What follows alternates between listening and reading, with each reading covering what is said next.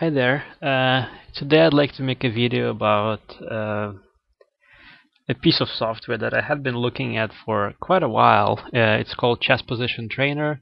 Um, it's um, it's meant to really work on your opening repertoire and make sure that you both kind of keep track of what your repertoire is, but also gives you a chance to practice your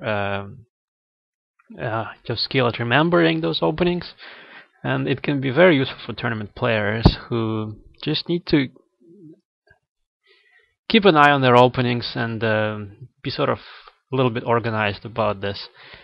So the I'm using a free version of this. It doesn't have all the features, but I think it's pretty useful anyway, and you can do a lot of things with it. So it has the concept of repertoires. You can have a white and a black repertoire. Instead of the moves, it focuses on the positions. So it's supposed to handle transpositions quite well because of that. So I have a repertoire called Slav. I play the Slav defense as black, so now I see things from the black side on the screen. I had already had it before Chess Position Trainer. If I wanted to, I could use it to enter my moves and enter my repertoire, but I think if you haven't had your repertoire by now, you're not too likely to start entering it now. So I would expect most people to actually have their repertoire, and you can import PGN files into this system. I won't go into the details about how to do this, but the free version should let you import PGN files, which you can create in some other software. So based on the repertoire that I have, I'm gonna decide what I want to practice. So this is the exchange variation of the Slav defense. In this position, I also have something entered for other lines too. But let's say today I want to focus on the exchange variation, and this is the basic position of it. I could look at a g3, but nobody really plays this, so I'm not going to look at that. So today I'm going to start with this position, and I'm going to start practicing this line with a3, which is the main line. Yesterday I had looked at queen. No, actually. So here there's several moves. Queen b3, bishop b5, knight e5. I looked at queen b3 yesterday.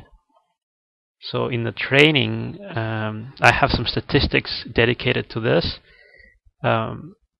related to queen b3. Today I think I'm going to look at bishop b5, and I'm going to make it the main move, which it really is. And so I'm going to start to train from here. So I go to the training section, and I'm going to tell it to practice from the current position. If I don't set this option on, it's going to start throwing everything in the repertoire at me, which I don't want. I want to just study the bishop b5 lines. So scheduling and some other features are not available in the free version, but basic training is, from what I can tell. So I'm just going to start. When you press start, I think it tries to first show you what you're actually supposed to play. So now it tells me what are the moves that I'm supposed to play. So in this line, white sacrifices. White wins a pawn, but his queen is kind of curiously placed.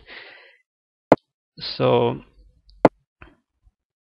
interestingly here, black does this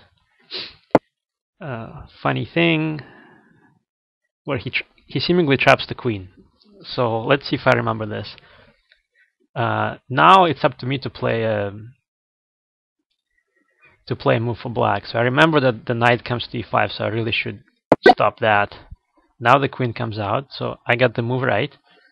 Let's see what I do now. If I go a6, he wins the pawn, so I probably have to guard this c6, so I do that. Okay, that was the right move. If I take with the pawn, he takes on a7, again, nothing seems that great, so I probably take with the rook. He takes on a7. So now I need to protect this pawn, so I do that with this. So he goes queen a5. What do I do now? Now I think I'll keep harassing the queen. So now I think there's a line where I can take, and he takes, and then I go rook c6, and then I go bishop a3, and just kind of harass his whole thing and get the pawn back. But my repertoire says that I should play queen a8, so I'll just follow my repertoire. And now I think the problem, if I go here and he goes knight there, and if rook takes, then knight takes, and I lose my stuff back. Well, I lose the rook. So I think that means I have to stop bishop knight b5, so I'll go bishop here. And that's the thing. And now I don't really know what I'm supposed to do here. I think I'm supposed to play this, just to trap the queen. Okay, so that was the end of my line. Now chess position trainer takes me back and shows me this whole repertoire. So as you can tell, I kind of studied this line a long time ago pretty well. So it wasn't very difficult to remember it all, but now it shows me a different line. So here white doesn't take. He says he castles early. This is actually the main line, I think, of the Slav exchange. So let's see if I remember. e6 there, queen there, rook c8. It should be almost automatic. Okay, so here he doesn't take, he castles. It's a different line. Interesting how the moves are flipped here. It's weird. Seems like a bug. It's missing bishop b5. So now he wants to do it for real. He really wants to take and he already castled. So I have to play a6 here. And that is correct. Now I have to take with the rook. And now he tries to build up pressure on the b file. What do I do now? I think I go b5. Oh, okay, so that was the wrong move, right? So here the software tells me that b5 was wrong. Tells me that. I think it's bishop e7 then. Yeah, so that was the right move. Maybe now I go b5. The idea is to play b5 and put... Okay, that was right. Now I go rook c4. And now he attacks my rook.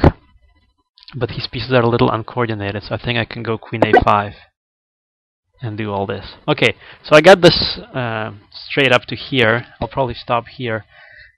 It's sort of like a sanity check, you know. I know this line sort of well compared to how I know all the other lines, but even then I got a couple of moves wrong. The move order can be tricky to get, and this software lets you kind of both formalize what your repertoire is and then actually, you know, reinforce your knowledge in that. You know, once you've gone through this a few times, you get more confident in your knowledge of the opening. So the software is good for a free software, and it's useful, and it introduces some new concepts that don't exist in other software for studying chess. So I recommend this tool. I'm gonna stop here and look at the stats. Well, I know 98% of the positions I got through so far, so that's good. Hope you like this tool as well.